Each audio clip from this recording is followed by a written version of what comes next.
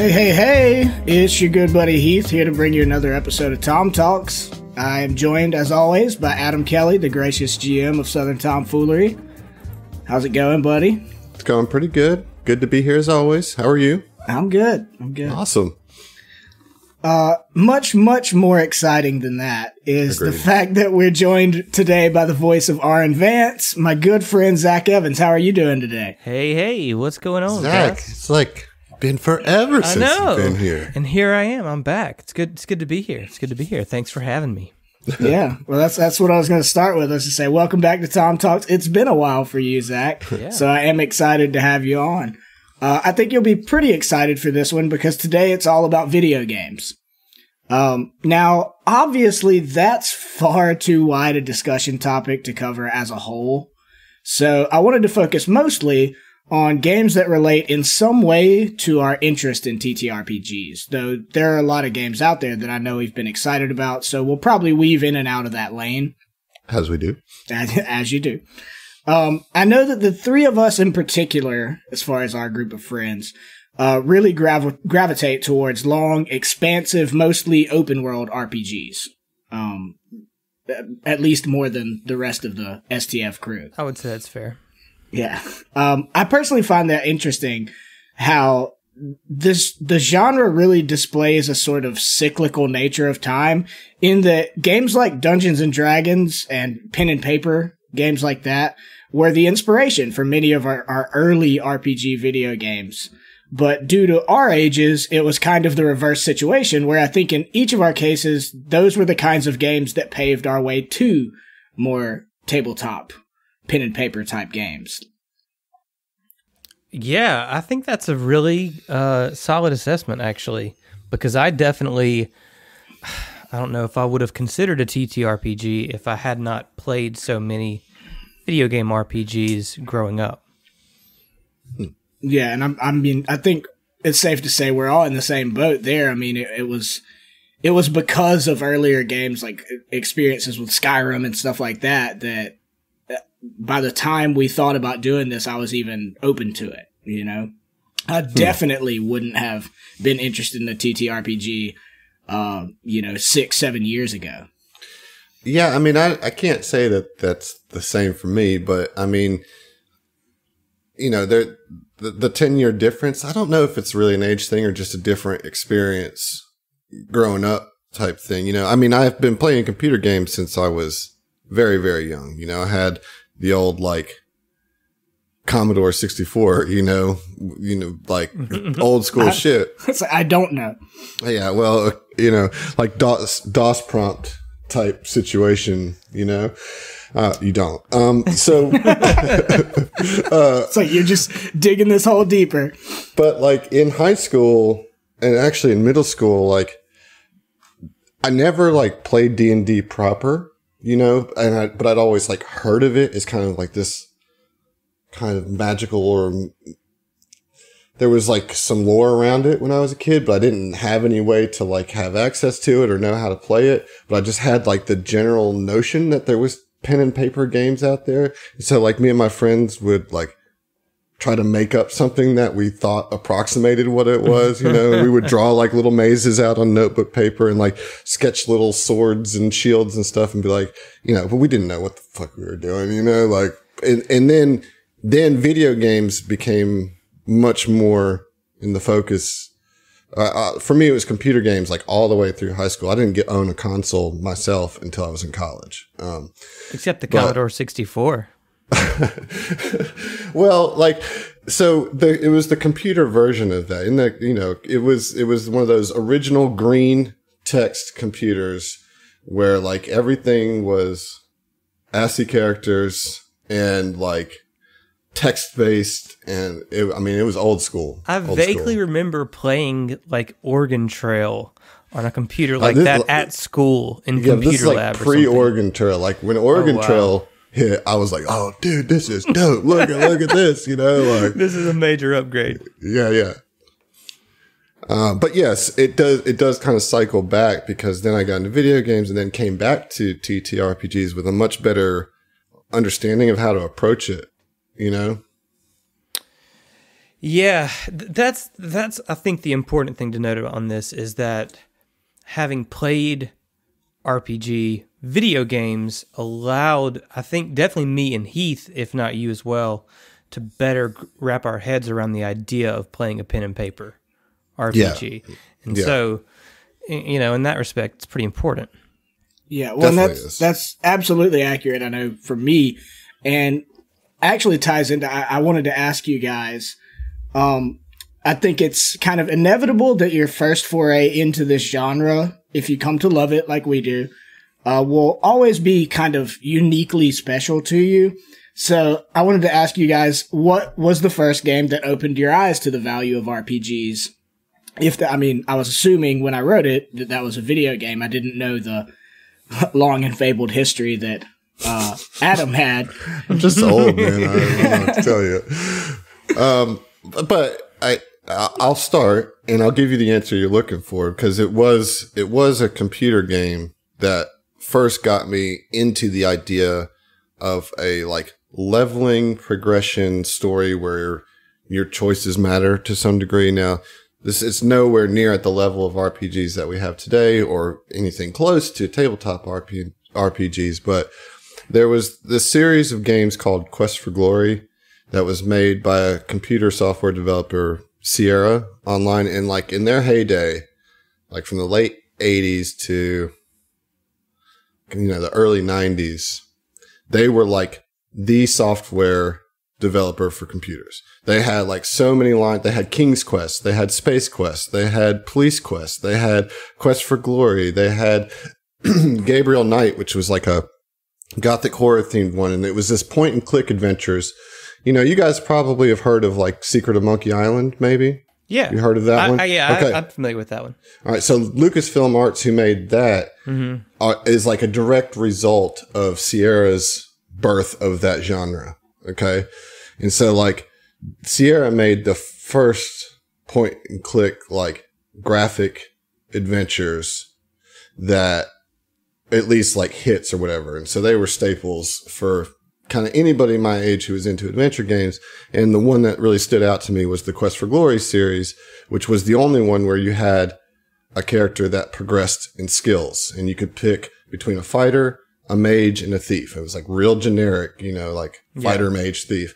But if you played through the game, you had to solve the game's puzzles in different ways depending on which class you picked. So every puzzle in the game had 3 different solutions, and it would all be specific to what a magic user could do versus what a fighter or a thief could do. So that was the first time I even was aware of the concept of classes and skills that boost up as you gain experience and do things. And from that point on, that's what I wanted out of games. That was always my favorite of those early Sierra games. So I was trying to rack my brain. I know I've played something back in the day that was Sierra. And I remember, and this is not my answer to the question, but I just had to, it was an epiphany. I remember when I was working off of the discs that AOL would mail to you on dial-up. I would get in the mail little demo game discs that had 6 games on them, and one of them was a Sierra game called Pharaoh, and it was basically Civilization but just Egyptian. So that was late stage, and they were starting to crumble as a company. Then they had it's those classic story of, how many different video game companies of the 80s have that rise to peak and then immediately fall apart. And so that's kind of what happened. Sierra was riding, they were dominating. Every computer game shelf was the newest King's Quest game and the newest, it was, that was it. And then Myst, it was the one, lone thing. I played Myst. Yeah. So they crumbled and they started trying to do some other stuff and it didn't work. But yeah, they had a partnership with AOL and they were sending out I got a whole Sierra 6-game disc, and I only liked 2 games on it. But I remember playing Pharaoh, and because it was a demo disc, it was the first 2 levels, and it was kind of like Civilization, that it progresses in time, and that to some degree is how you get to the next like level or zone or whatever. Yeah. Based on if you've achieved certain, progress points or whatever. But I got really good at it, and I would get to the end of the second level and it'd be like, oh, you're done. That's all that's on the disc. And I never would buy the game or ask my parents to buy me the game. I just started over. Oh, man. So, Zach, what about you? I mean, I think some of our, relatively early experiences when we first started hanging out kind of intermingle, but I'd be willing to bet that when me and you first started playing like KOTOR and WoW and stuff, that was not your first foray into the RPG realm. Definitely not. I mean, I played Final Fantasy VII in 1997. That was, I think, my first like real RPG to like play. I did play an earlier Final Fantasy at my cousin's house, like on his Sega or something like that I don't remember at all. But the game that made me like aware of like classes and fantasy races and different flavors and different roles for each class was EverQuest. EverQuest.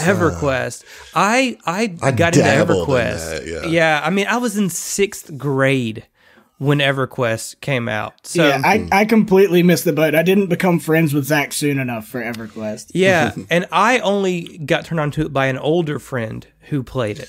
Yeah, it must have been. I mean, yeah, but I got the strategy guide, and I read that thing like front to back. Like I would take it to class with me and just read and just study and like get all of this, because the strategy guide for EverQuest had like long write-ups for each flavor of class and the lore of each class and each race.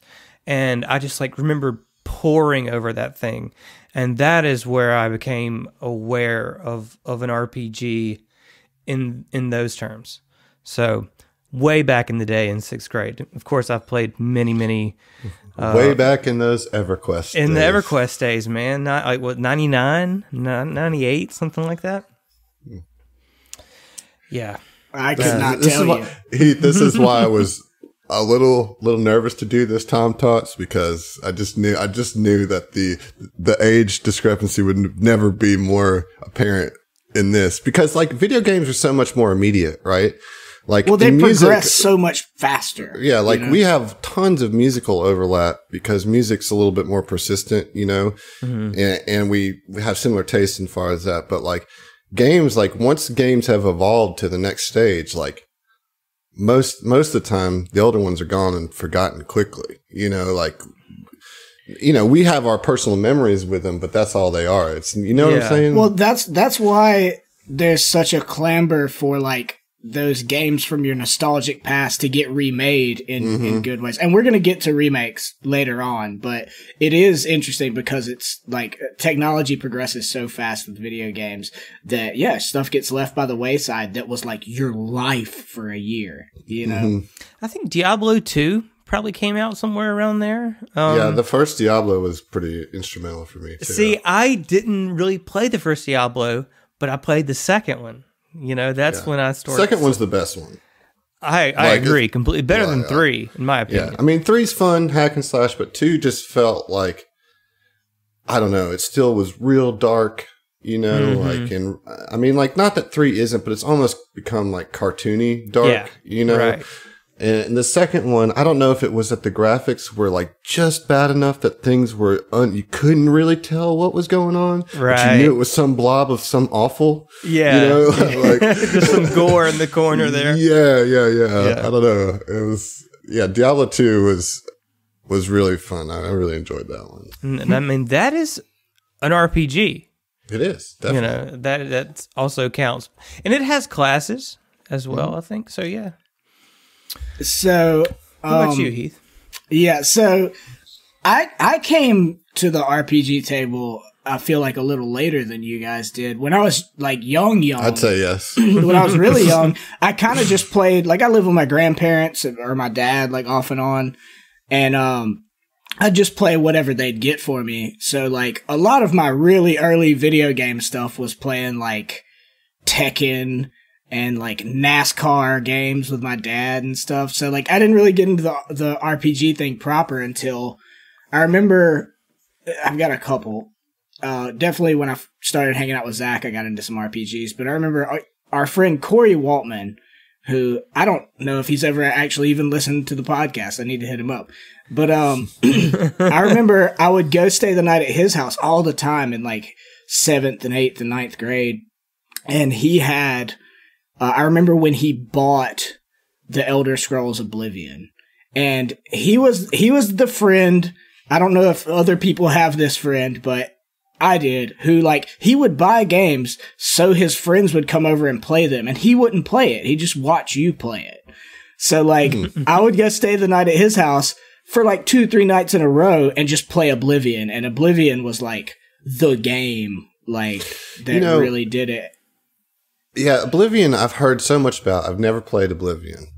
I still love Oblivion. It's pretty dated now. It is, but I still love it. I played the first Elder Scrolls. Jesus Christ. Well, 200 really years showing your old? age here, man. Yeah. Well, I'm just, hey, we're talking about it. That's fine. Yeah. You know, like, I'm with it. I'm okay with it. But yeah, I played the first one. And I wasn't ready for it. I'm going to go ahead and tell you, like, when I played it, and like, it was pretty buggy too, you know, if you can imagine. What's new? Yeah. But it was also, it was so big. It was beyond a scope of anything that I'd ever thought was possible on a computer or on a video game or whatever, you know, like just the scope of it. Like I had seen better graphics on other games and that, but it was just so freaking huge that I was like, well, I can either play this game or I can finish high school. So I finished high school, you know, like, cause it could just suck you in. I had actually I remember I got Morrowind before I got Oblivion, and I had the same experience. I was not ready for it. And Morrowind does not hold your hand. It's just like, here's a world, go do stuff. Yeah. And like, I played it for like 2 hours and put it down. I was like, this game sucks. And I like, that's actually one of my goals now that I'm older, is to go back and play Morrowind. Ooh, good luck, man. I know. Good luck. I mean, Skyrim really fixed a lot of the quality of life things that was wrong with the Elder Scrolls. You know what, dude? Honestly, I know we all played Skyrim. We can spend the whole session I talking played about Skyrim 4 days ago. like still playing Skyrim. But Skyrim is really showing its age. Yeah, it's finally starting to. It lasted, I mean, it had a shelf life much longer than most games. You know that the first Elder Scrolls, I didn't know this until just now, I was Googling it, that it came out on my birthday in 1994. So imagine I probably got that for my birthday. Yeah. Oh, okay. Would be my guess. But yeah, so after hanging out at Corey's and getting sucked into Oblivion, not long after that, I think probably a year or two, I started hanging out with Zach, and then World of Warcraft happened. Like, yeah, and I mean that is a whole era of life, but it is, I mean, it's the first mega hugely popular, you know, MMORPG, but is still truly an RPG, which brings me to kind of the next segment I wanted to discuss. And every time, I don't know why I keep thinking it's going to be different. Every time I go to do a TOMTalks and start researching, thinking I have a topic that's going to be easy peasy, no problem, I start doing the research and it's like, oh, there's actually a lot of like debate and contention on this point that I just took for granted. So welcome to the internet. Right. Yeah. So like, I wanted for the three of us to kind of develop a working definition for what we mean by RPG, because the problem is just saying the words role-playing game.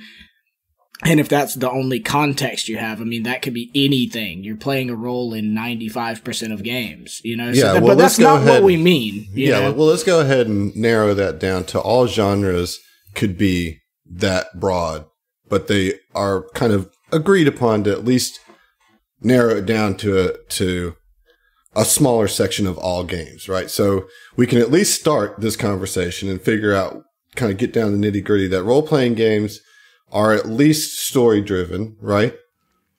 Yes. Not sports games. Right. Yeah. You know, I'm not going to say not first person shooters, because there are some first person shooters that are role playing games, but first person shooters as an action game first, that's not a role playing game. Not by the genre definition. Yeah. So like, I just don't, you could play a role in Mario. I think you said that before we started recording. Like, but let's not get hung up on that level of semantics in this. You know what I mean? Yeah. Well, but that's why I do want to suss out, like, what do we mean when people in the know that like RPGs when we talk about an RPG? You mentioned that it's story driven. Sure. I think that's absolutely a big part of it. For me, I think probably the biggest factor in what I would consider like a pure RPG has to have some level of character creation, not just customization, but like you get to create your own character from a number of different classes or styles. See, that not necessarily though. I think, because you don't create The Witcher, but The Witcher is definitely a role-playing RPG. game. You don't create your characters in Final Fantasy. So I would say that it's having progression tied to choice makes an RPG when it comes to that. Like, your choices are tied to the progression of your character, like the power progression of your character. You get choices in that, you know? So like, cause some you do get to make a character and it covers that. But in others, it starts you off with like kind of a base character that you mold, like God of War, the most recent God of War, or even like, Assassin's Creed, Odyssey. Like, I consider those role-playing games. Yeah. See, those like beg the question for me though, like what is the difference in an RPG and a hybrid that has RPG elements but isn't necessarily a pure RPG? Well, I mean, cause then I think you start getting into subgenres of RPG, right? Like, if we're still calling RPG kind of as an analogy of rock, but under rock there's blues and there's psychedelic rock and there's funk and you know what I mean? Like, right. So I would say that the RPG hybrid, action hybrid, is kind of a subgenre of RPG because it's still, to me, it has all those elements that when you think about what's bringing you to an RPG is that you have some agency over how your character gets more powerful. That's the appeal of an RPG. I honestly think it just has to do with just advancement, right? In a more broader sense, because some RPGs you level up, but you don't have any control over the way that character develops. Such as? Can you give an example? Yeah, I'm gonna give you the early Final Fantasy games, for example. You have character classes, but you don't necessarily like have a skill tree or anything like that. You get things at different levels. You still made a choice of what your progression was going to be, right? Even if it's just the one at the initial thing, it's like goes back to what I was saying with Quest for Glory. When you pick a fighter for that, the fighter has one thing that it does that it gets better at, like the same thing with Final Fantasy and even Zelda to that degree, right? What I'm saying is I think it's just progression. Period. You know what I mean? It's just progression, period. But how does that not apply to something like Mario? Whereas you get into higher levels, you get more abilities. Like, those are just temporary power-ups that are available in the level. That's not like you don't get a raccoon tail or a cap in Mario and you can just put it on whenever you want. Mm-hmm. You know what I mean? So permanent progression? I would say permanent progression. Progression. Well, permanent, like incremental progression. Yeah. And one of the things, as I was doing my reading that made me think about it, is this notion of going from when you are level 1 being equivalent to like a badass commoner to when you get to max level, you're basically a god. Like that's kind of an element of all RPGs for the most point, is that you feel your levels so much by getting them incrementally every single level. Yeah, I would agree with that. Incremental permanent progression. There you go. All right. What else, Heath? What are some other elements of RPGs?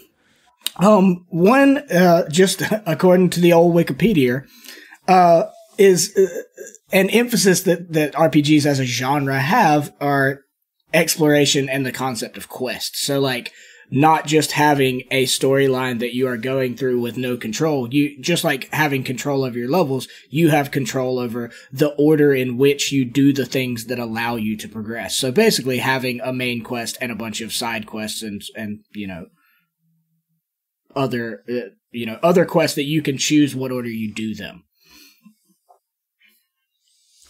I would say mostly, again, we're going to get way too buried into semantics on this, but okay, we'll go with that. Not all have like branching narratives, but I think they definitely have a quest-based system. Like the quests start small and gradually become more and more grandiose, right?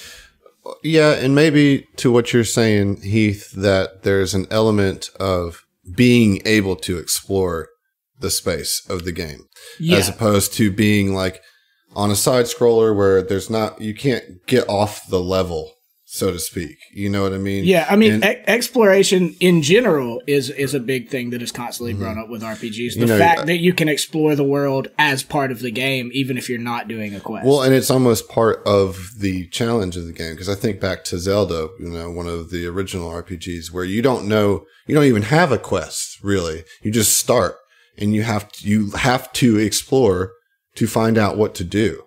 Like I'm talking about the original Zelda here, and in like up through to like Zelda 4 before they started even trying to give you some hints. And I mean, I'm even playing Breath in the Wild now, and there's not a lot of guidance. It encourages you to just walk around and find shit till you find it. You know what I mean?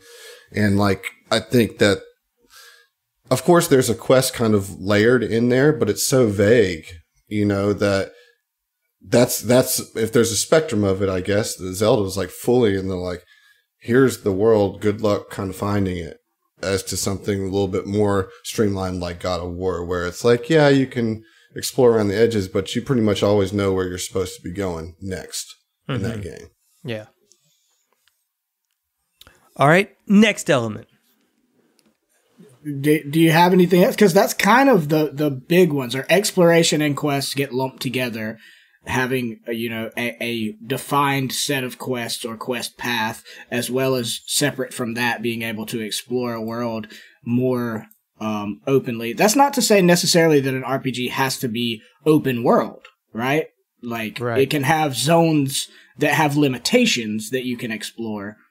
That would be the case with Zelda. Like it's not just a world that you just go anywhere right out the gate. I mean, it kind of is. I mean, the problem is that you very quickly get to a part where you're incapable of surviving because the monsters are too strong, or you don't have like a particular like defense that you need. But like, there's nothing stopping you from going into a place. There's no like hard, like invisible video game wall saying you can't go here until you're leveled up. What it is you just start getting encounters that you can't beat, Yeah. Which I was going to bring up loot, but I think that loot ties into progression. No, no, it's separate. And that was my next point it seems at least incredibly common that there will be a loot system, not only for like consumables and things like that, but especially in most of our more modern RPGs, like you have different slots for each like piece of armor and stuff like that. And that's one way in which like Assassin's Creed has been RPGified in the last few years, is they used to you had a full set of armor and they added more RPG elements to where, okay, now you can constantly be collecting loot, kind of like a looter shooter, but you're also, because you have 5 different like armor slots, you can interweave those however you want. So does an RPG, is it required to have a loot system akin to that? I would say most do. But you can also tie it into progression in a way, I think. I think it's hard to do the type of story of an RPG without having loot. You know what I mean? Like, I think it's so baked into that type of adventuring, you want to find stuff. That's the whole point of being on an adventure to some degree, and that's because they stem from tabletop RPGs. Right, yeah, exactly. Yeah. So like that has been so baked into the like skeleton and the core of building an RPG game that I don't think anybody's ever even considered not having some form of loot in the game. Yeah. Well, and to Zach's point, like that, I can see how you would lump that in with progression, but it's like two sides of the same coin. Like in many RPGs, your progression is two different elements. How you choose to get better loot and what you choose. Even that has a lot of choice usually. Like what weapons you use are choices that you have. What kind of armor, light, heavy. That's why I think choice is somewhat important in as a part of a RPG. Like as part of I was saying at the beginning that I do think that choice is a huge element to RPGs. Yeah. It's like role-playing game. Like it's trying to get you invested and having some agency over the character that you're playing, Yeah. So, but to what degree of choice do you have to have? Like what separates, I guess we've kind of already answered this, but like, choose your own adventure stories have choice in how you go about the narrative, but they don't have the other elements of choice that we're talking about. Well, you're talking about like choose adventure books. Well, yeah, and there have been video games that have been made based on that style as well. Yeah, but those aren't RPGs, right? Those are choose your own adventure narratives. They're barely games. I think of those. Well, I mean, and I don't mean that disparagingly. They're interactive. They're interactive stories. They're not. Yeah, they're not like a game that's built on like any game elements. A game has to have like a challenge or a puzzle component that you're trying to overcome, and a bit of luck to be a good game. A bit of randomization, I should say, and I mean those are just clever, tricked books. Like. I don't consider those RPGs at all. Like you're talking about the tall tale games or whatever. Telltale games and stuff like that. Yeah. Those aren't RPGs to me. Okay. So I mean, I guess that's my question though, is like, do you have to have those elements of choice in your gear and your I don't think your leveling? No, I don't think it has to be. I don't think it's as specific as that. I just think that RPGs can be characterized by having choice at some point along the way about how your character interacts with the world, instead of kind of playing it as an observer as far as who your character is and what's happening to them, and you're just playing the mechanics of it. Like you're inhabiting the character. You're inhabiting the character in a role-playing game. Yeah. And that you're making some choice along the way that's yours to make for that character. And it's going to be at least a little different than somebody else's choice. Even if it's as simple as, ooh, I prefer the boomerang in Zelda over the sword. Or I prefer the white mage over the red mage in Final Fantasy. Whatever, because those are all pretty streamlined. Yeah. Choices, but you get to say, hey, I'm making this choice. So now you feel attached to the character. Yes. I think that's an important point to make, is that those choices that you make let you embody your version of that character because you're inhabiting that character in a sense. Yeah.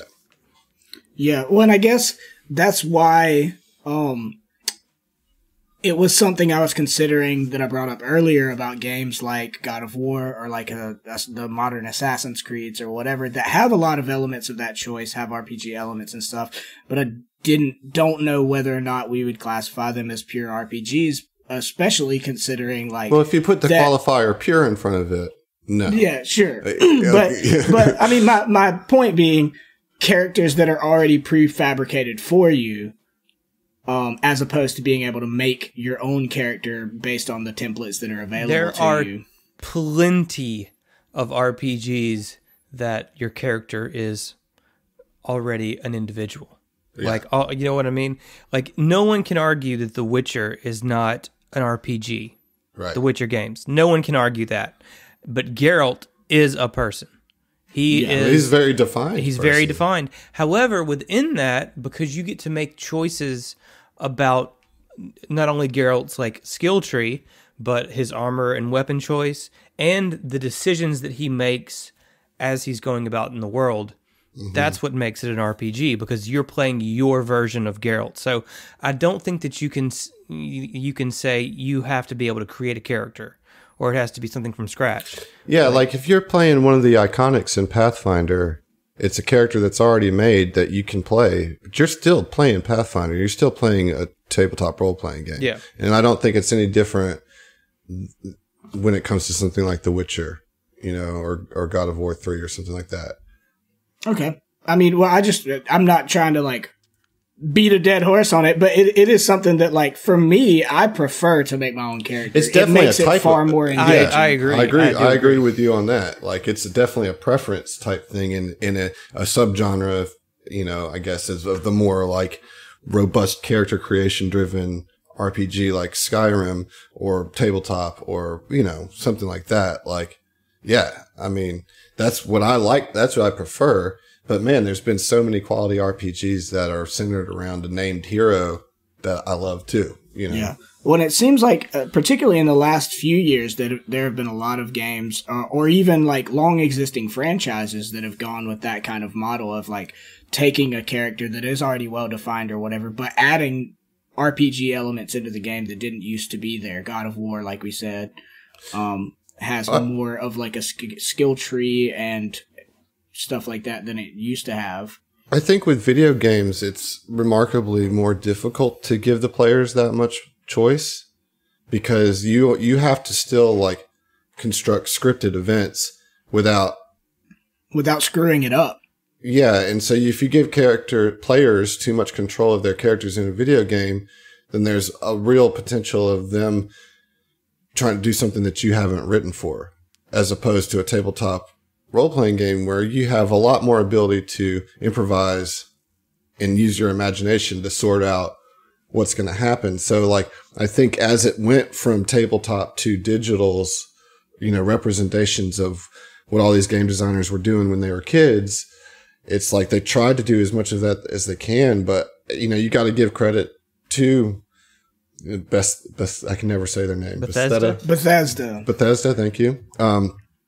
And Blizzard, for their ability to create a engine that can handle such a wide range of character choices. Cause that can't be easy to do within the confines of a digital medium, A video game is going to constrain you in ways that tabletop is not, because they can only program so many variables for each different thing. You know what I mean? Like you end up making choices, but each of those choices are from a set. Whereas tabletop, you can make some absolutely wild choices. But then I was thinking about it, and if you've ever read an AP, Paizo will write like, if the player does this, it's beyond the scope of the adventure. And so that's like their get out of jail free card. They don't have to worry about programming that in. You, the DM, now have to worry about programming that in. Yeah. They give you the option, but I think that's a valid point to bring up, because I was thinking of that as well. That, like, particularly if you're playing APs, it is a little bit more like being within the relative confines of a video game, because, like, there is the world that they have constructed to exist in this AP. Now, you can certainly homebrew and do whatever you want outside of that, but that requires extra work on your part. Gotta patch it. As the GM, yeah. You gotta put that mod on it, dude. Yeah. So video games can't do that on the fly based on individual player choice, you know? So you are a little more limited. I don't say that to like bring up like, oh, well, this is why tabletop is better than video games.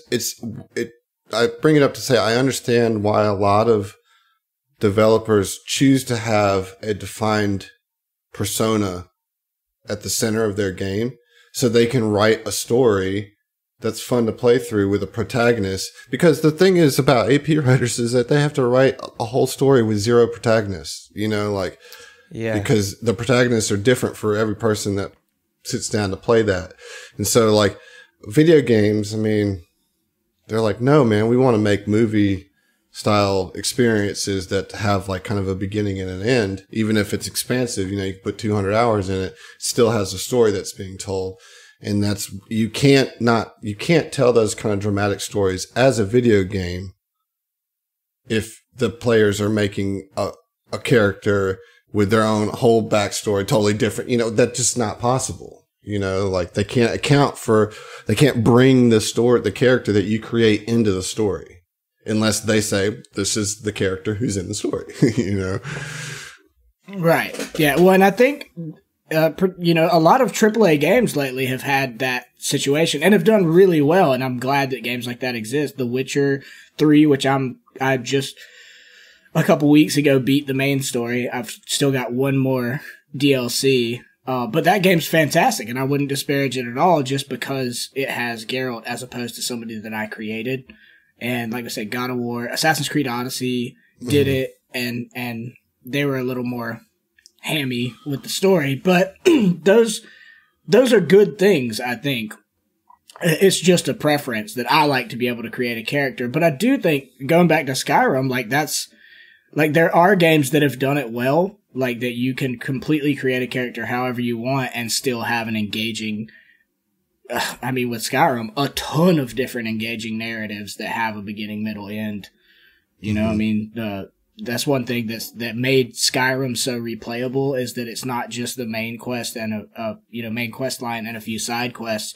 There were long ass 10-hour, quest lines for that you could totally walk by and never see. You know what I mean? Like, it was just a really well-developed world that lived in and alive.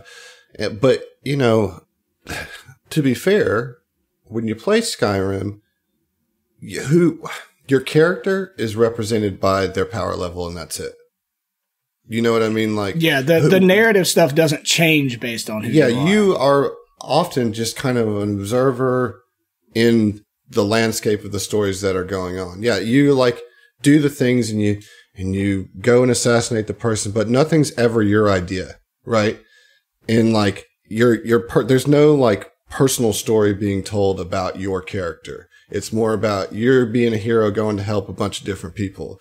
And so the personality that defines your character and all the customization is, how did you come up your skill tree? What kind of weapons did you go for? What kind of build did you go for? It's the identity of your character in Skyrim is purely mechanical, in my opinion. Yeah, sure. Yeah. I mean, you do kind of have a set, like you are the Dragonborn in Skyrim. So that is sort of... Yeah, that one main quest. That thread. And you become, the head of the Mages Guild or the head of the Assassins Guild.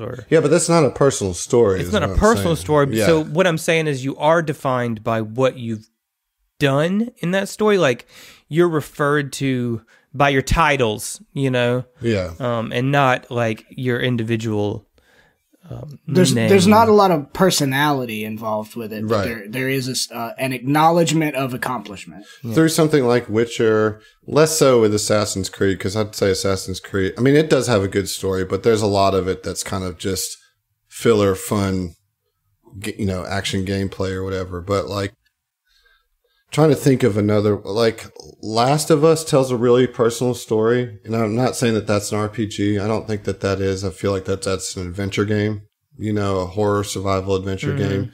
I don't classify that as RPG, but because I can't think of another better example, that's what I'm talking about, is that with that story, you're getting a very personal story about the character that you're playing, because there's tons of them that are that way, man. I mean, I'm trying to think about RPG. Any of the Final Fantasies after 4 or 5, or God of War, the personal story of Kratos. And you're playing these specific characters' stories out. So you just get those more kind of internal growth stories, and something that's where the writers get to have a little bit more control over the narrative of the character. Yeah. So I guess as far as RPGs and video games, because we talked about the cyclical nature that they come from TTRPGs, which TTRPGs, what they do best is they do allow, 3 to 6 or 7, or hell, I've heard of people playing with 9 or 10 people but they allow each of those people, depending on, you know, how much your GM caters to it, to have a personal story arc, to have a personal progression of story. Well, I think that's you talk about the circle is like, well, that's what then brought us to tabletop out of video games, is because we were obviously craving that ability to invest even more of ourselves into the character. And so when something gets put in front of us, when we like actually stop and take a look at it, and we're like, oh shit, like we can do this. Like I can make this character whoever I want and still have a meaningful power progression that's fun to like interact with mechanically. It's like, oh, where's this been all my life? You know what I mean? Yeah, it was there. It was there. Yeah, I know. Maybe the stigma. The stigma of is, it, you know, very much so. You know, and well, and like life too. Sometimes sure, it's just like, I just wasn't in a environment where that was even something that was being presented or talked about. I mean, for many years, we all played in bands, and yeah, so we were so fulfilled. The music scene is so comprehensive, and it's just enveloping, you know, like if that's something that you dive into, life, that's man. Your whole life. It's your whole life, man. It is. Like, you know what was funny is I was almost a theater major, and everyone told me, don't be a theater major because it'll consume your life. That's all you'll have time for. And instead I was a musician, and that's what consumed my life for several years. Yeah. It does. Like when you're like doing it hard, like with like one band and you're like really trying to go for it and everything, like that's all it is. That you wake up thinking about the band, doing the band. You're also spending time going to other shows, you know, supporting your other fellow local musicians, you know, which is how we met. I don't think I was sober enough for the first 5 years of Chance Fisher to sit down and fucking play a game. You know what I mean? Like, you know, and I mean, I drink while we play now. You've heard it. All of you've heard it. Cheers. Yeah. Yeah. Cheers, but I mean, man. like, yeah, I was just in no place to like sit still for that long during that time. You know, like it was just so much going on. It's funny though that, like, you know, Zach mentioned being a theater major. He didn't want to do it because it's all consuming, and then he got in a band and realized it's all consuming. And then I think to some degree, once me and Zach weren't in a band anymore, right around then or not long after, we started playing TTRPGs, and then we started a podcast, and now that's our all-consuming thing. Yeah, right. And now we listen to other podcasts that we want to support, like their other bands. I will say that as far as all-consuming things that I have experienced in my life, the podcast part of it seems to be the most healthy and sustainable of the ventures. Oh, yeah. It's definitely the least taxing, you know. Yeah. Gives me more time for video games. Well, that's what we were all looking for all along, wasn't it? It's a circle, man. Yeah, flat circle. Yeah. So I guess I want to get into kind of what the word hybrid RPG has been thrown around a lot, and like, what the fuck does that even mean? Because like we've been kind of trying to define like what an RPG is, and even that conversation is like amorphous to some degree. We've got a few guidelines, but like that term has become more and more and more popular the last few years. So like, what would we consider, like, what is a hybrid RPG? Is it a game that belongs to another genre, but then like just incorporates a couple of elements? So a hybrid RPG, or things that are RPG hybrids, I actually know this pretty well. It's anything that has a progression system or character choice tied to it, even if the gameplay isn't what you would typically associate with an RPG, even if it's not open world per se. The new God of War is a fantastic example of this because it has progression, it has loot choices, it has gear that you can choose to equip, you can upgrade your weapon trees in certain ways, but it's not an RPG in that traditional sense. Even freaking Call of Duty has elements of RPGs tied to it. You level up, you unlock new loadouts and change. See, in that case, I would want to disconnect RPG from that. Call of Duty has a loot system, which was kind of originated in RPGs. But I would not say that Call of Duty. Let's do it from Call of Duty. What about Destiny?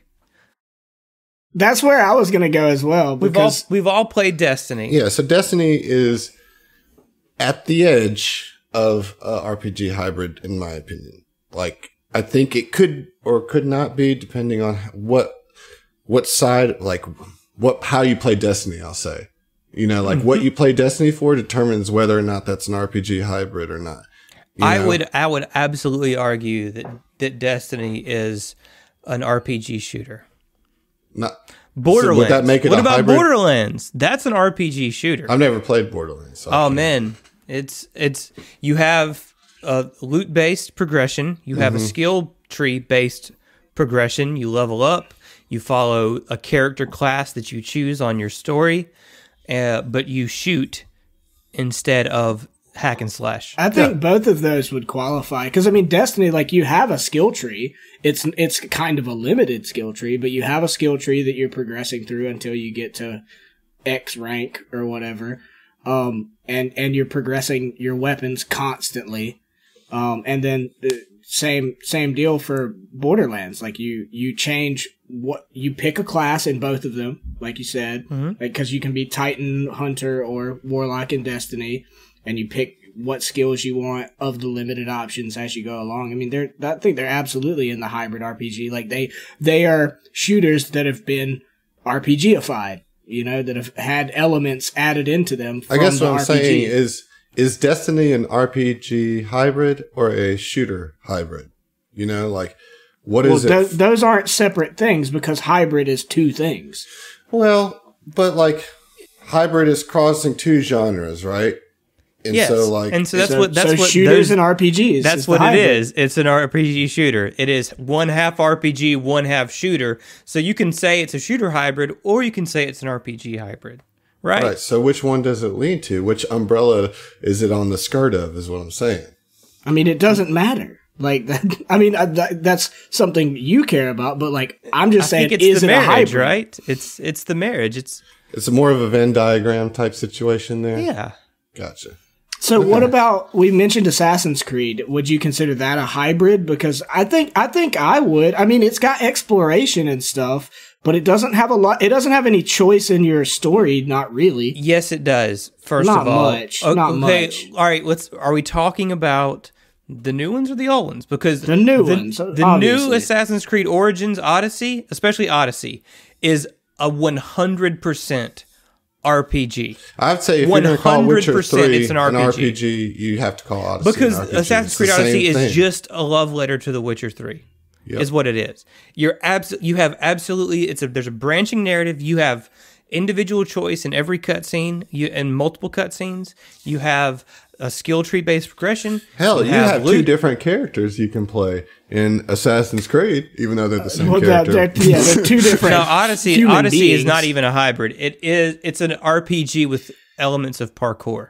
See what hangs me up on that though is that yes, you technically have choice in your narrative, but there's only like 4 times in the entire game where that choice affects anything at all. Well, that's on the developers for not having, Yeah, but I'm saying if it's only 4 times out of the 200,000 goddamn choices you can make that it has any effect whatsoever, it's 100% an RPG. I agree with 100%. I'm with Zach on this one. If Witcher 3 is an RPG, Assassin's Creed Odyssey is an RPG. It's an RPG. I think they're both objectively RPGs. Yeah, 100%. Yeah.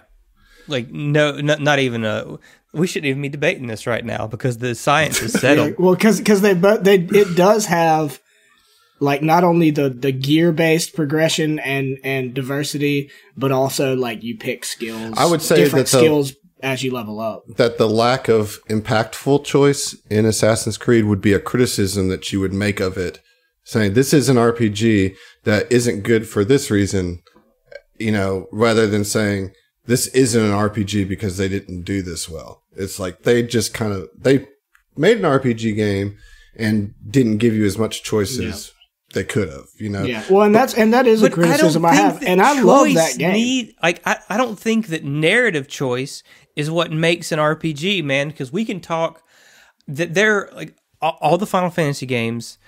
Nier Automata is undoubtedly an action RPG. You know, like I said, take the Final Fantasy VII remake. You guys haven't played these, but you really make so few choices and they amount to nothing. Mm-hmm. However, that is absolutely an RPG. You know, I agree. So if that's the case, I wish that you guys had played some of these other RPGs that I've played, so that we could have. Oh, don't worry, we're gonna get berated by the fucking community real hard. Oh, because we're gonna miss. I mean, so many games. We're trying to find common threads of RPG games that we've all played. Yeah. Shoot, we're still defining the word, gentlemen. I mean, like here we are. So, what are some other examples of hybrids? I mean, those are, I think the ones we've laid out are good. Bioshock. I mean, surely there's others. I have never played. I played like an hour of Bioshock. I don't know anything about Bioshock. Well, that's like a shooter. You know what I mean? It's a shooter RPG hybrid. That's what I'm saying. Like that goes under the shooter umbrella, but it's a hybrid for a shooter because it has lots of RPG elements. You know what I mean? Like you make a lot of choices about how you level up in that. As many choices as you make in Destiny. Well, okay, so let me try to like rein this in a little bit to our main discussion.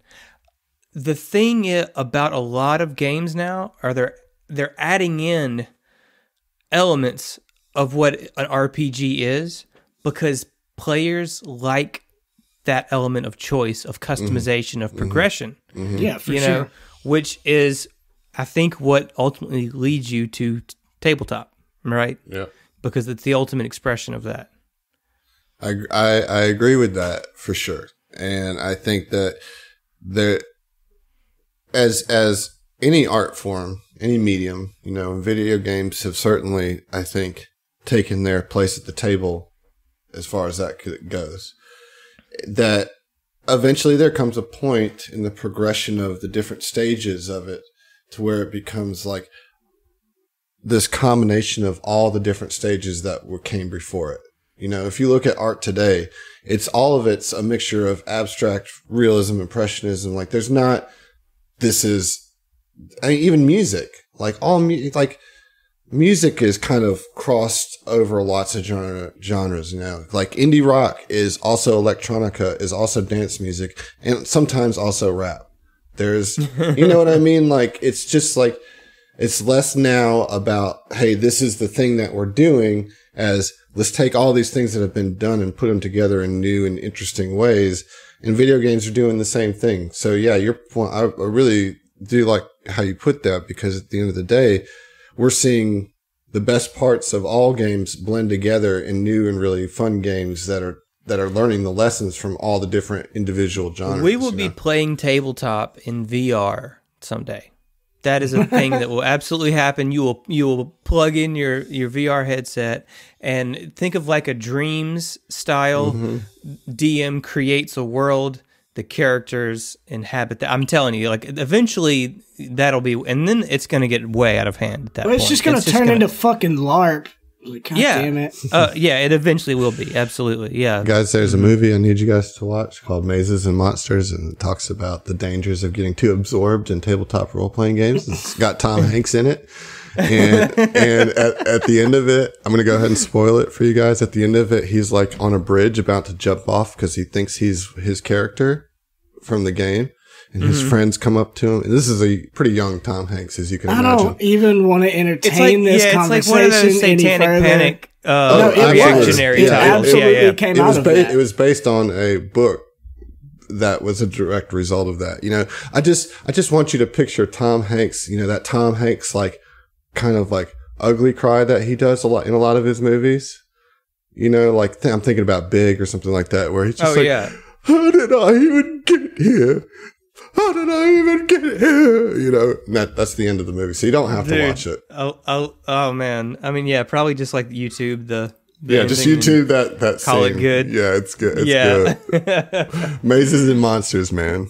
Cautionary tale about the dangers of D&D. How hilarious that's one of the blights on Tom Hanks' career is supporting that garbage. Yeah. This had to have been like one of his first roles, you know, if not his first. Hey, man, you got to get that money somehow, you know? It's hard. It's a hard industry. Oh, my gosh. Well, yeah, How did we get here? I don't even want to get into the fucking questionable choices actors have made early in their careers. That's a different Tom Talks.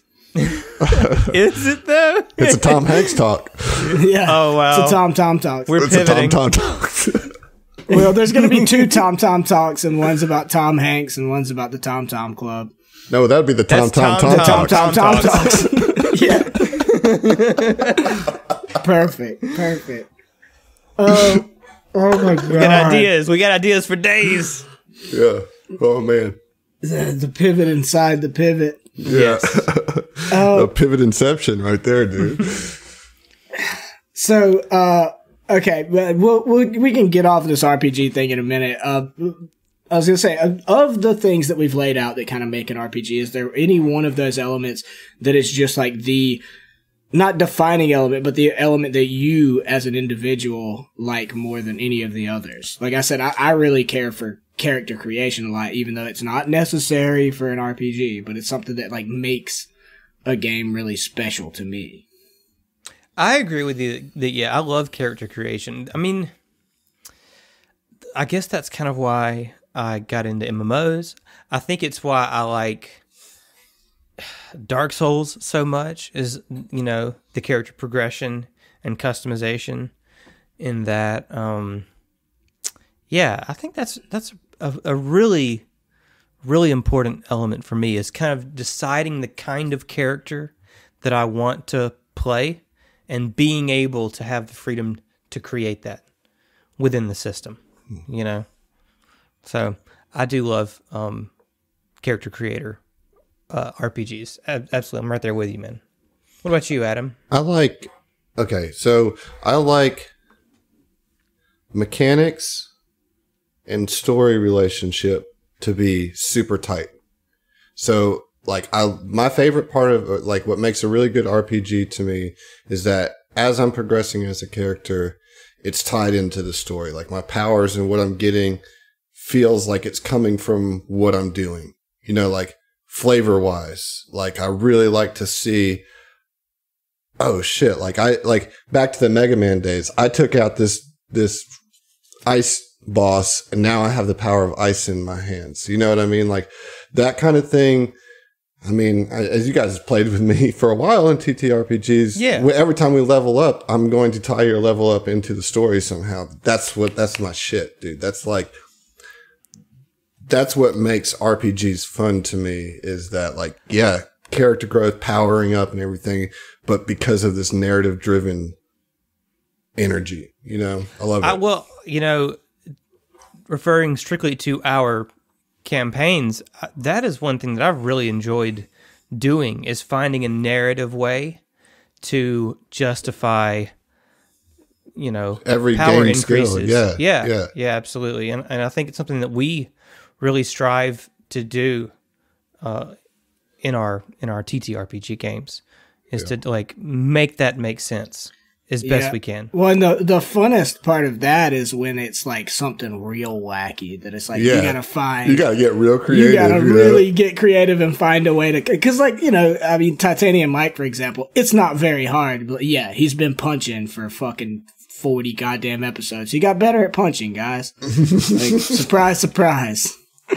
But like, I think you did a good job of tying your like feat tree choice and like how you're building, Mike, into the narrative of this protector, this, you know, I mean, for Christ's sakes, the Apollo Protection Agency, like, yeah, his bodyguard, bodyguard feat, right? It's, so like, it's funny because I've got like, I like name external elements of his life and then just build off of that. So like APA, obviously bodyguard feat, and then in harm's way. But like also like, I mean, I've called him the toughest goddamn vest anybody's ever seen. So like, from second or third level, I took toughness. You know? From the get go. So you've built Mike out as a soldier that Mike would be, without a doubt. Like every step of the way, I think just further entrenches Mike in who he is. You know what I mean?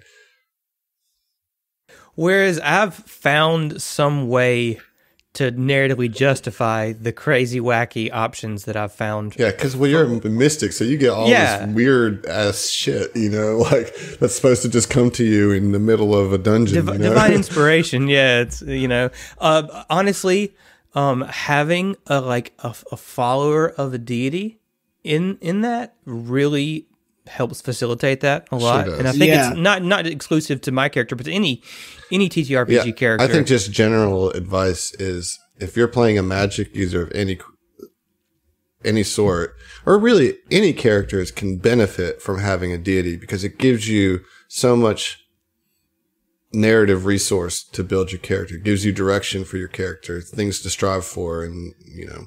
See, that's something that like I really haven't done much in my history of gaming. Has been like a very religious character. Even my characters that were religious, it was just like, okay, I follow this deity, but like I didn't really tie it in that much. And that's something I do want to do in the future if I get a chance to make another character. Is like use that guideline, like have a religious character and have him so rooted in that religion that I build the character in that way, because it's the deity thing has just been like fluff anytime I've had one. Well, speaking of your characters, I have a surprise question for the two of you on this subject. Okay. Okay, so what video game would you like to see your Aeon Throne character in? Oh, man. Oh, dude. I mean, probably Borderlands. Like Mike Titanium Mike in Borderlands, or Destiny as a Titan would be, because I just punch as much as I could. I'd go full melee abilities. Mm-hmm. I could see that. That's good. Well, honestly, when I first was looking at creating a character to play Starfinder, I based Orin off of a Voidlock in Destiny. I mean, that was sort of like the flavor. I was like, I want to make a Voidlock, and here's, I think, the closest way that I can do that. So I can't deny, that was a major influence. Now, but you ended up making a Radiant lock. Yeah, I know, right? Yeah. But like that was, like I said, that was my initial inspiration. But yeah, absolutely, he is definitely more of a Radiant lock now. God, now I wish there was a way for Mike to get the Hammer Bro Super and just start throwing sun hammers like crazy. I thought just was curious where those characters would lie in video game land. What we haven't talked about that I just thought about, but Outer Lands, I haven't played it, but I feel like the Outer Worlds. I'm sorry, Outer Worlds is relevant to us specifically as Starfinder. I know, Zach, you have felt like it's the closest thing to Starfinder as a video game. It's low magic. I would love higher magic in that, and I'd also like a longer, more open. It is kind of short. It's kind of a short one. Yeah, it's Skyrim in space. It is not, and then Starfield, which is the one that Bethesda is actually doing. I don't trust Todd. I don't trust Todd anymore. So I have my doubts about that as well. Well, don't worry. There's Cyberpunk coming out, so that's can we talk about Cyber? I was at some point going to ask you about either like actually current or like upcoming games that we're interested in, but I knew that was immediately just going to be Cyberpunk. Mm-hmm. Mm-hmm. Yeah, Cyberpunk fits all the criteria for an RPG. It is an RPG. It's based on an RPG. Yes, exactly. Yeah, it's based on a tabletop RPG. Which is why it's going to be so great. Give me a Starfinder game in the style of Cyberpunk. Give me a Pathfinder game in the style of Cyberpunk. Yeah. I would play it, in a heartbeat. But I'm very, very excited about Cyberpunk. It's going to be awesome. I think everybody listening to this already knows this. If you're not hyped for it, you should be. It's going to be dope, Mm-hmm. We'll be discussing it on air before episodes. I guarantee it. Yeah, for sure. Yeah. I mean, I'm excited about it, but it's harder to like deeply discuss a game that's not out than one that you've actually at least gotten to play for a couple hours. But there's going to be I think that, Adam has mentioned this several times, that Signal of Screams has a little bit of cyberpunk flavor to it. Mm-hmm. And it'll be a good timing for that. Yeah. And we're getting into that. So I am really excited. I've never played the cyberpunk tabletop. Me either. I'm aware of it. I'm aware of what some of the different classes and things are, but I have never actually sat down and looked at the core rule book or anything of the sort. So it'll be my first foray into the genre. Yeah, I mean, I'm excited. I mean, I don't know a ton about it other than what I've seen from like E3 last year or whatever. Was it E3? Whatever, the one that Keanu came out and fucking... Yeah, that was E3. Did last year. You're breathtaking. You're breathtaking. Oh, what a meme, man. What a fantastic meme. So wholesome. Such a wholesome meme, Keanu. He's such a good dude to be like such a fucking action star. To like play the characters life. That he plays. No, not to play the character. That he does all of that shit. Like he does all the gun fu shit like in real life. Like he does. Oh yeah, all he's that like he's very skilled with all the weapons that he uses, and he's like an amazing person apparently too. So he's got it all. Yeah, that Keanu. So we're pivoting to the Keanu Reeves fan club podcast. I mean, welcome, like everyone. It is kind of the, we went through the McConaughey sense over the last, a few years ago, and now it's kind of the Keanu sense the last couple of years. Yeah, that's fair. So yeah, but I mean, he is like a super awesome dude that like, it's a miracle that Hollywood has been able to keep their fucking mitts off him to a degree that they don't corrupt him. Well, all right. Fingers crossed. Yeah. Fingers crossed. We're rooting for you, Keanu. Don't let him get you. Anyway, in summation, we're excited about Cyberpunk. We can't wait to spend some time with Keanu in virtual space. Right.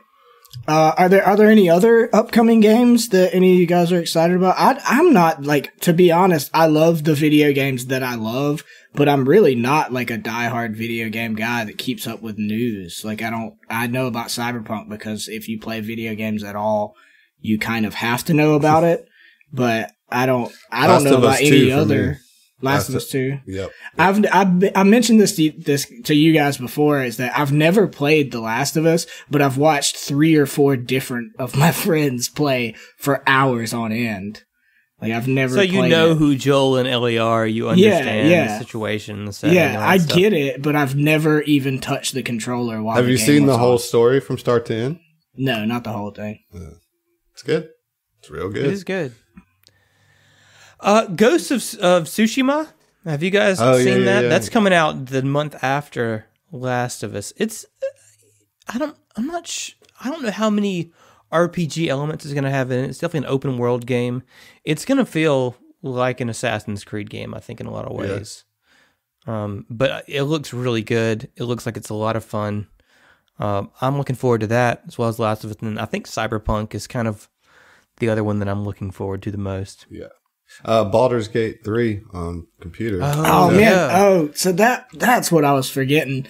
We're talking about RPGs and how they relate to TTRPGs, and me and Adam haven't even talked about that. We've been playing Divinity Original Sin 2, that's which like is the just best representation of tabletop role-playing game on a video game. That's the best one, dude. It really is the perfect marriage of the two. And it's funny because Adam and I both have played that game solo because we were so excited about it, and neither of us really care for playing it solo, but playing it together and getting to like strategize, and if we're playing together, we each get to control 2 characters, and kind of determine what they do and how we want to do our takes on those characters.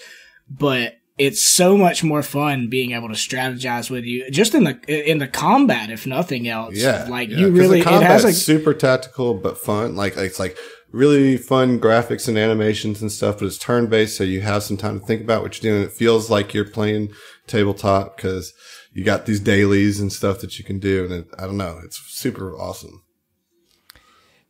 Yeah, I'm looking forward to Baldur's Gate. I haven't picked up Divinity, so I mean, I've heard good things. You guys rave about it, but I haven't actually played it myself, so I can't comment on that. But Baldur's Gate looks really good. It really scratches that itch of like there's been times when me and Adam were like, man, if a session got canceled or put off a week or something like that, they're like, man, we wish we could play. And it's like, well, we could play a Divinity Original Sin, and that's close enough. Yeah, we'll knock out a 4-hour session. Like, boom, we just played some D&D kind of. Yeah, the only problem is it's funny because we play so many TTRPGs and stuff. And like you inherently have to be patient and give people their time to do everything. But like we'll be playing Divinity and catch ourselves like he'll run off and talk to somebody and I'm not seeing it go down. And it's like, hey dude, we gotta all see this. Like, yeah, the thing is, chill out. If you split, you can't hear what the other person's interacting with. The NPC. So you have to be around them. Yeah, you got to choose to at least overhear their conversations, just like a tabletop game. Right. You can be on completely different sides of the map. Well, but as opposed to a tabletop, you're gonna hear it no matter what because you're all in the same space. Like, I could be just like going over here selling some loot or whatever, and he's having a whole fucking quest conversation. 50 yards away, and I didn't even know it. And it's like, oh, what are you doing? God damn it, you're talking to somebody, Adam. I want to know what they had to say. Adam's trying to keep it moving. Well, that's the danger of like, even though we know it's like a TTRPG marriage of a video game, like it's still like you're playing a video game, so your brain switches to like, okay, completion. Yeah. Yeah. Well, and like you take for granted that there's a lot of RPGs where the NPCs don't matter, really. Like other than the ones that have a gigantic exclamation point over their head. You know what I mean? Right. Like you don't stop and talk to every NPC in the street in Skyrim, for example, or anything like that. You talk to some to get a feel for the world, but eventually you start blasting past those. Yeah. But in Divinity, like every NPC has a potential storyline and potential loot and a potential influence on what might happen somewhere over here later. You know what I mean? Like they've done their work to make it feel as close to being around a table as you can with the limitations of video game. It's fun. It's real fun. And they're making Baldur's Gate 3, which is going to be that plus a few years of video game development on top of it. Plus in the 5e system, which I'm familiar. And it's actually licensed to 5e. Right. So like it's going to, I'm going to know what everything does instantly. Mm-hmm. Whereas in Divinity Sin, we're figuring stuff out. Yeah. We're like, what does this spell do? Let's try this out a little bit, Right. Like, oh shit, that blew up the whole fucking town. Let's try and not do that again, Isn't Kingmaker very much like that with Pathfinder? I haven't played it. I've been wanting to play Kingmaker, but I don't think Kingmaker is more like original Baldur's Gate. I'm not sure that it's turn-based. Oh, okay. I have no idea. I've been wanting to play that forever. And it's hard, from what I heard. It's very, I very believe hard. that. Yeah. Well, Divinity gets really fucking hard too. Yeah, I'm and sure. Like I'm further in my solo game than we are in our game, and I'm at a point that I'm like, I don't know how you do this because I went evil as fuck and killed every single fucking townsperson to get all the experience that I could, and still I'm like, how can I beat this? How can I possibly win this combat? And I'm not that far into the game. Yeah, it's a good game.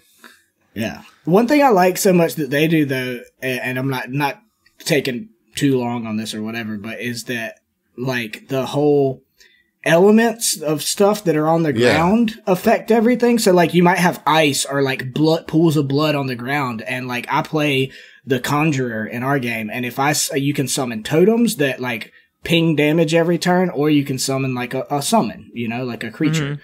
And if you summon them in the blood pools, they get different bonuses than they do if you summon them in the ice or in fire. Like in their okay, all that stuff is very and different cool. abilities and stuff too. Like everything, like all the magic is tied to a particular damage type. So like there's geomancer magic, and there's pyromancer magic, and aerothurge, and and so there's a whole spell book for each element, and then there are ways to like mix those things, and they interact with each other. Like all the status effects on the battlefield like matter. If it's wet, you don't want to be around somebody throwing some lightning damage because you're going to get screwed. Because it'll hit everybody in the party Yeah. if the rain is wide enough. You know? Yeah. Yeah, that's an element I don't see a ton. I'm sure other games have done it, but like I haven't played many games that have that, and I just think it's such a fun little wrinkle of like adding into the strategy without it just being more moves that you have to make. Yeah, it's not just an add-on. It's part of the technique of the combat. Like you need to learn how to use status effects to be good at the combat. You know, I don't see that so much in tabletop. I would kind of like to see more. I think it's all about it in 2E. I think 2E that's the name of the game.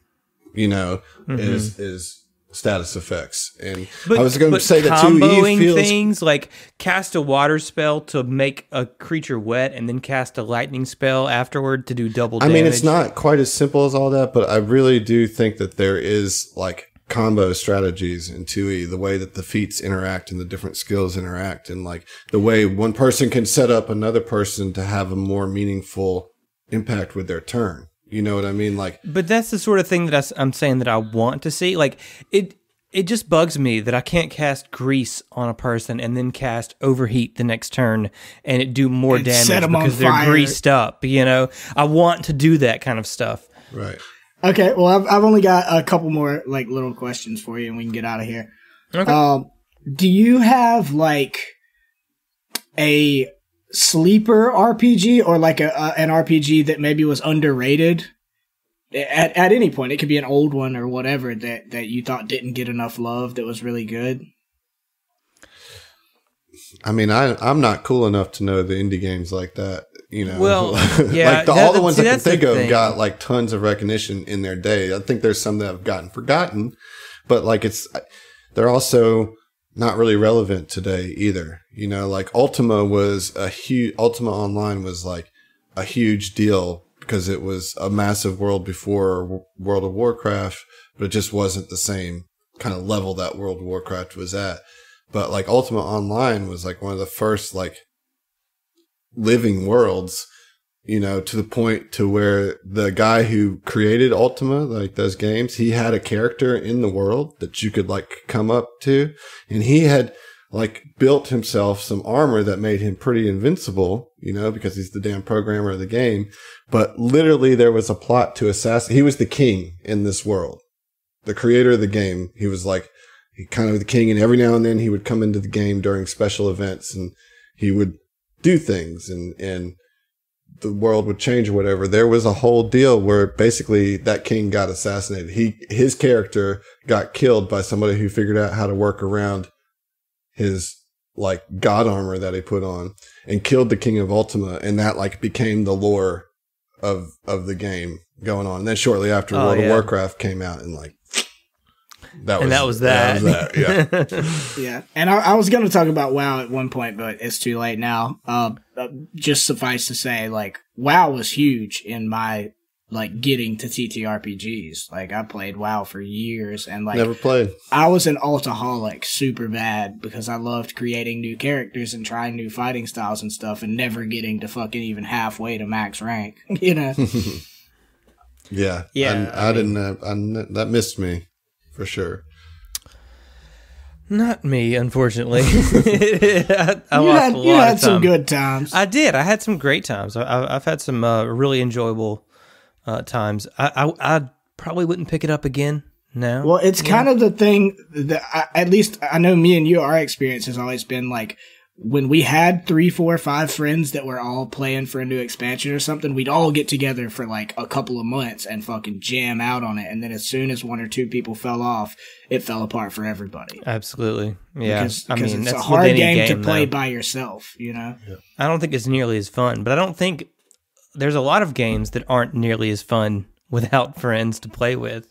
You know? Right. So, which is partially the best part of playing tabletop with you guys. That's also a good thing about RPGs, like particularly big open world single player RPGs, is that you can play them alone, and you don't have the option to play with another person in games like Skyrim and stuff like that, but they're still incredibly fulfilling time sinks. Mm-hmm. You know, I mean, none of us like put down Skyrim because we couldn't chat with our buddy about playing Skyrim. They have a mod now for Skyrim Together, I think is what it's called, and you can play with up to like 7 people. That's just crazy. Whoa. Yeah, I think it's pretty buggy, but that still, sounds super. Like, I mean, you guys just go in and wreck a whole town for no reason. yeah, you know? yeah, you do. Like you definitely do. I saw a guy on YouTube who had 7 people, and they decided to do the Assassins, the Dark Brotherhood quest, and so the main guy, he walks in to the kid, what's his name, Aventus Argentino in Skyrim, right? That's summoning the Dark Brotherhood. Yeah. The guy goes in, and then one of his friends runs in and just suplexes the kid. He just lays him out on the floor, and he's like, "Okay, great. What are we gonna do now?" Wow. So yeah, you can definitely derail your friends. That just sounds experience. Like the only appeal is the chaos of it. Yeah. You know? Oh yeah, of course. Yeah. Of course. Jesus. That's all anybody plays Skyrim for now. Is the chaos. Mm-hmm. But yeah, absolutely, man. It's a thing now. Okay, so I know you, Zach, have you beat the Final Fantasy VII remake?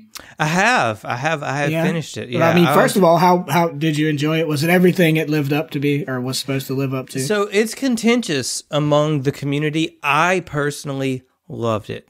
It's not necessarily a complete remake of the original game. Yeah. It's a tower-esque turn of the tower, if you will. Turn of the wheel. Yeah. That we get that. I don't think everybody else is. Well, that's fine. I don't want to spoil it. I don't want to spoil it. Yeah, it was. I think purposely encoded there a little bit. Okay. Yeah, I will say. Well, if you don't get that joke, go read 7 fucking books real quick. Yeah, and then you'll totally get it. Yeah, and your nipples will get hard and hurt as you read them.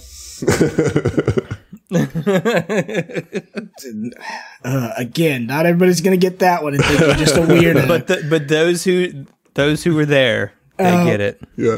Okay, so that said, I mean, I never played the first Final Fantasy VII. My entry into Final Fantasy was 8, which is itself a contentious, like, is it a good game or a bad game?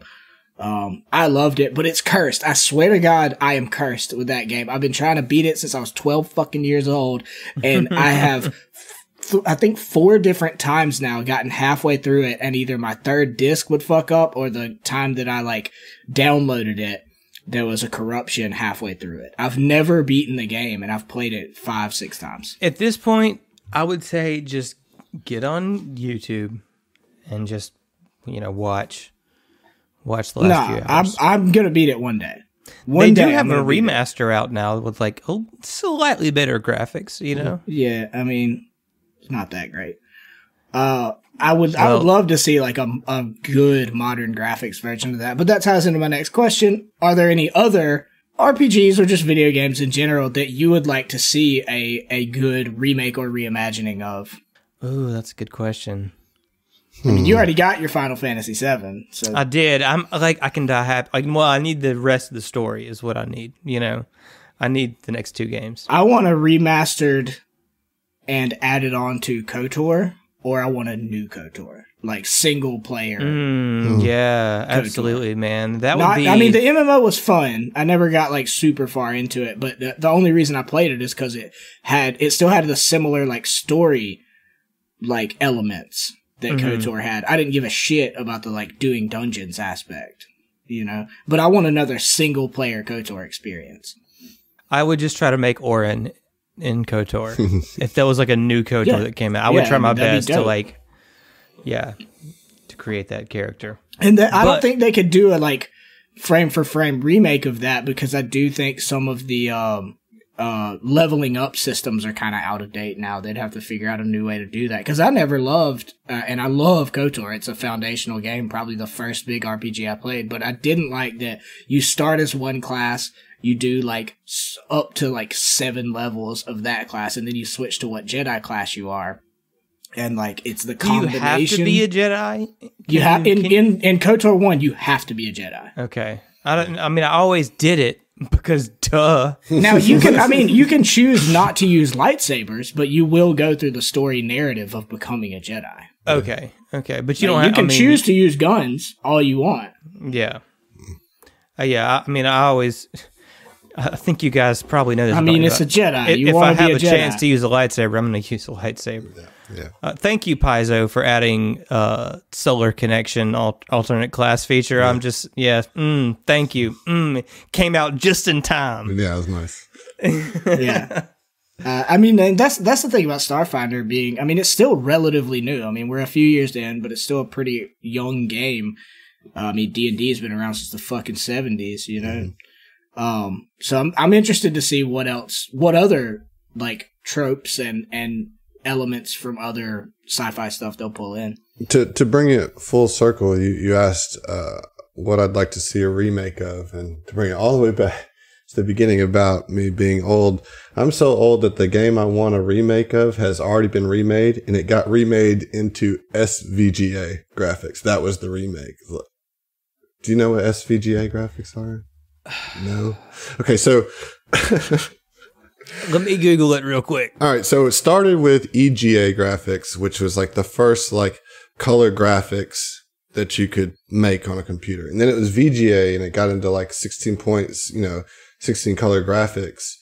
And then there was... So is that like original Doom? No, dude. Would that be SVGA? Oh, yeah. Original Doom would probably be SVGA. Yeah. Okay. So before that, it was like real blocky when it was EGA. And like, so Quest for Glory came out originally as EGA. And it's like so like slippery on the screen. Like when you're moving it, like I wish there was something I could relate it to that you'd understand. But like when you, cause it was before there was even a mouse really. And so you'd use the keyboard to, to move, and they would just like, it was such sticky move, like quick turns, and then they would just fly across the screen, cause there was so very little control of the processing speed. It was just, this is what it is. And so, yeah, that game I remember being excited when they're like, oh, we're remaking the first Quest for Glory in bright new SVGA graphics. And I was like, yes, that was awesome, It's everything I've wanted. But like, honestly, he got his remake in 1999. Yeah, seriously. But like, there was then some people recently, I think like 5 years ago, took it upon themselves to remake Quest for Glory 2 in SVGA graphics and better graphics. And that was like recent. And that was like some independent project. You can go to like Quest for Glory 2 remake.com and like get it, and play it. And, so like as far as other games, I mean, they're already remaking everything already, or they're just making the sequel to it. They're just, okay, I want a new Elder Scrolls game. That's good. Or a new Fallout game that's good. Well, but those are just franchises. Man. Well, that's what I'm saying. Like, if I think about my video games that I've played, like when I was playing RPGs that were old that would need a remake, they've already been remade, and they're so like dated that there's no point to remake them to modern graphics now. Like, it wouldn't even be the same game. Like, you can't have the experience of that game now because it was like point and click, and like, and you had to like.